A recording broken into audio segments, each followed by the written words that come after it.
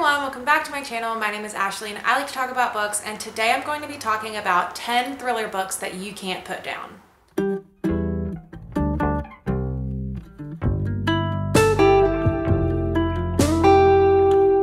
I have been feeling so slumpy lately. I have just not been super in the mood to read. And when I'm not in the mood to read, the thing I usually turn to is either a thriller or a romance book. So I've just been thinking recently about all the thriller books that I've read that have just really been able to get me out of a slump because they're just so good. You just can't put them down. They're so fast paced, you're so interested in them, and you just don't want to stop. So I was like, you know what? I'm gonna sit down, I'm gonna make a video and share my favorite thriller books that I was not able to put down, that I think you also won't be able to put down, in case anyone else out there is feeling slumpy, looking for a thriller to get back into reading a little bit. And then maybe I'll do a romance version of this later on if that's something you're also interested in. But I just think a fast-paced thriller is one of the best ways to read. It is just so fun. It's so addictive when you can't put a book down because you just need to know what's happening. It's a great time. With that being said, I'm going to be going over my 10 favorite thrillers that I've read that I haven't been able to put down in no particular order, just sort of random.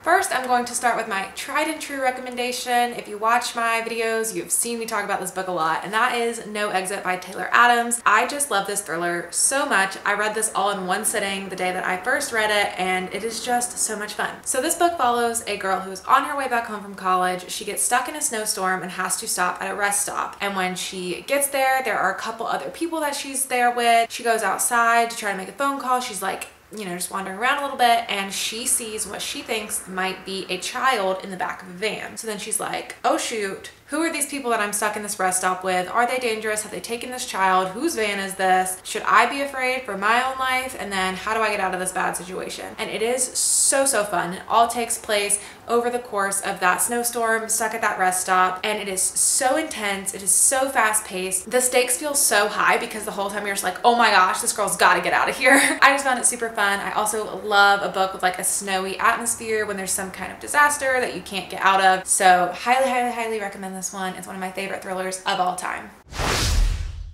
Sort of similar to the same reasons that I like No Exit, I'm also going to recommend The Guest List by Lucy Foley. This is a book that is also isolated. It is set on this island. There's a lot of rain coming in. It's like really stormy. You have to take a boat to get out to the island, so they're like kind of stuck on this island. And it's set during a wedding, so it's also a very short time span with a lot of people in a very closed, isolated location. When this book begins, you know that somebody dies, but you don't know who dies and who did it. And over the course of this book, you get to know a lot of different characters, you get a lot of different perspectives, and you start to see a lot of different suspicious things going on. A lot of people have secrets, a lot of people have motives, and you're just trying to figure out who done it. So I think this one's a ton of fun. It has a very like classic Agatha Christie style vibe to it, where you're in this isolated setting and there's all these people and you don't know who did it and you're just trying to figure it out and you're confused the whole time, but you're also having a lot of fun.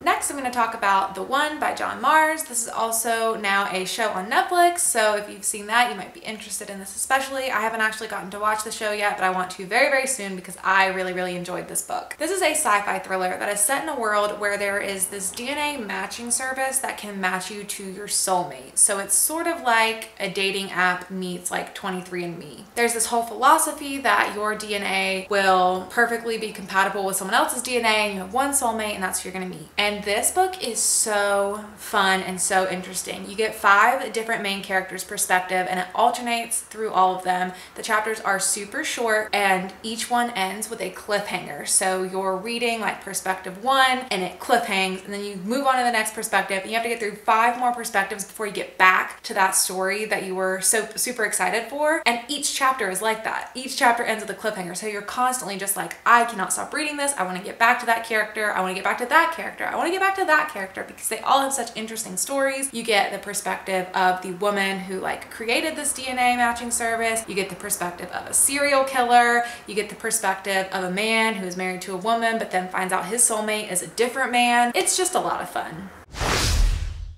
I'll stick on the sci-fi thread and we can talk about Behind Her Eyes by Sarah Pinborough. So I know this book came out a really long time ago, many years ago, but I didn't get around to reading it until this year because there was a show coming out on Netflix similar to the one, and so I was super interested in it because of that. And I'm so glad I read this because I ended up giving this book 5 stars. It was so fun. When this book first came out, it was marketed with like a hashtag like WTF that ending, something like that, because the ending in this was said to be so unpredictable, so crazy, such a big plot twist, and it was. I admittedly had the ending a little bit spoiled for me before because it's just been out for years, so I ended up seeing some things about the ending, but even with that little nugget of information I had, I still had so much fun with this book. It still blew my mind at the end. It was crazy. So the setup of this book, it seems like a normal domestic thriller. You follow this main character, this woman who has this night at a bar where she meets this man, they really hit it off, they kiss, and then he kind of runs away, and then the next day she goes into work and realizes that he is her new boss. She works at a psychiatrist's office. She's like the office admin person, and they were having a new doctor come into the office, and so that was him, and now he is her boss, and so that's really awkward. And then she ends up running into his wife, and then they sort of strike up a friendship, and she just gets way too close and entangled in their marriage. So it sounds normal, right? It sounds like just your average domestic thriller, but it's not. There are some crazy things that go on in this book. And just knowing that is what kept me so engaged in it, because I knew the ending was crazy. Like I said, this has like a sci-fi element. It's not your normal average thriller. So if you know that, I think you'll be really engaged in the story. You won't be able to stop reading. You're gonna know what is that ending, what could possibly be so crazy. And when you get there, it is really rewarding because it is something you would truly never expect.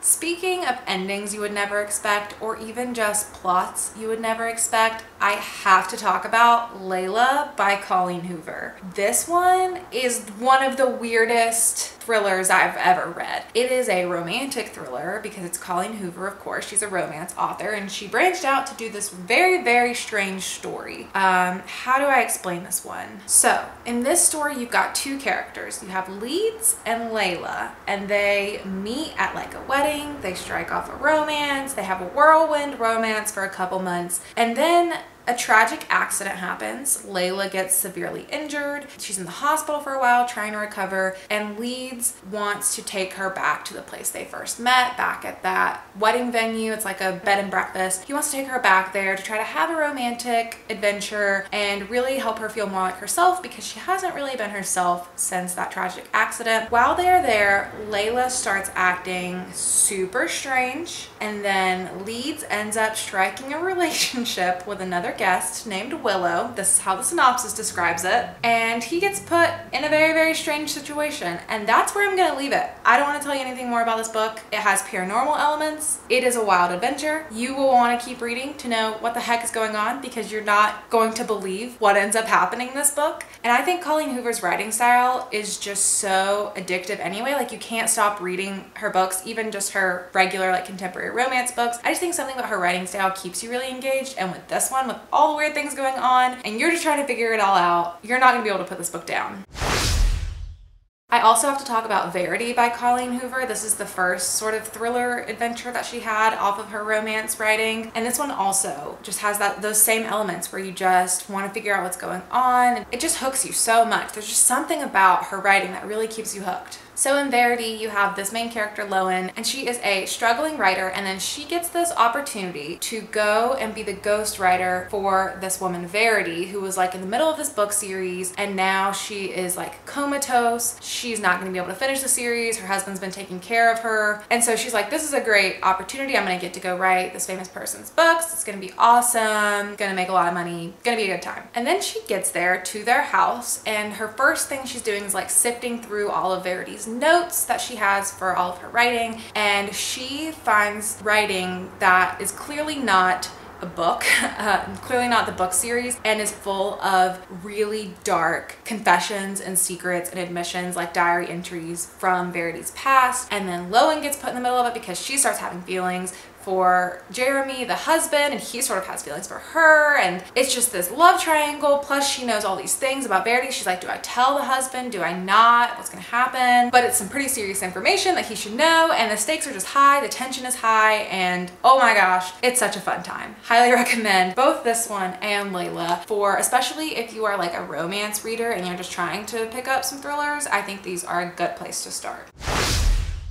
Next, I'm going to talk about Pretty Girls by Karin. So before I talk about this book, I will say it is very, very gory and gruesome and full of trigger warnings and content warnings. So it is not a book for everyone. It's pretty intense. So just be sure you look into that before picking this one up, because it's just not for everyone. This book is so engaging, so thrilling, and so fast paced. It is like 500 pages. It's a pretty long book for a thriller. Oh no, it's not quite 500. It's like 400 pages, but still it's pretty long for a thriller. But I still just could not stop reading this book because I just wanted to know what was going on. So this is a book that follows these two sisters who have been estranged for like the past 20 years. They had a third sister who went missing like 20 years ago, and then they had like some conflict, and then they've just been estranged ever since. But one of them, her husband gets murdered, and that brings them back together, and there are seemingly connections between her husband's murder and their sister's disappearance 20 years ago that they are trying to figure out. And this book gets intense fast. It is like action-packed. It's like watching an action thriller movie, like one of those Liam Neeson films. Like, it's got that kind of intensity to it, and you just can't stop reading this one. I know I'm saying this about all the books, but it's just so true. You start reading it and you just have to know how it's gonna end. The stakes get so high. It is just such a crazy ride. There's some intense things going on. You really hate some characters by the end, and you want to watch your main characters get the vengeance that they deserve, and it is just so engaging and such a fun ride. Very intense ride, very gruesome subjects in here. So like I said, not for everyone, but if it is, this one is a lot of fun to fly through. The next book I have to talk about is Pretty Little Wife by Darby Kane. This book is a ton of fun because it flips the script of the sort of traditional domestic thriller formula you see a lot. So a lot of domestic thrillers follow that sort of Gone Girl method of there's a husband and a wife goes missing, husband seems to be the main suspect. But in this book, the husband goes missing and the wife is the main suspect, and also you know the wife killed him, but it's more intense because she's also confused because not only does she kill him, but his body is literally missing. And when she killed him, she set it up for his body to be found, you know, make it look like an accident or something, or like he intentionally took his own life. Now his body is literally nowhere to be found, and she doesn't know what could have happened to it. She doesn't know, is he actually alive? Is there someone who is helping him? What's going on? She starts getting weird messages, and then the cops start suspecting her, and it's really intense. What I think is so fun about this book is you're either gonna love or hate the main character. You're either gonna side with her for killing her husband and be like, ooh, can she get away with it? Or you're gonna hate her and be like, ooh, can the cops finally catch her? And either way, it's going to be really fun because it's such an adventure. There's so much tension. The stakes are high. It's so mysterious. You don't know who to trust. It's going at such a fast pace. She's confused. Everyone's confused. You're confused. It's a good time. I will say there are parts of this that are a little cheesy, like the dialogue's a little cheesy and the ending, like, you know, the evil villain type speech thing that happens, like a little cheesy, but I still think it was a lot of fun. I don't really mind a cheesy thriller when I'm looking for a book to just fly through really quickly, so I think this is a good one if you're just looking for a really fast-paced read.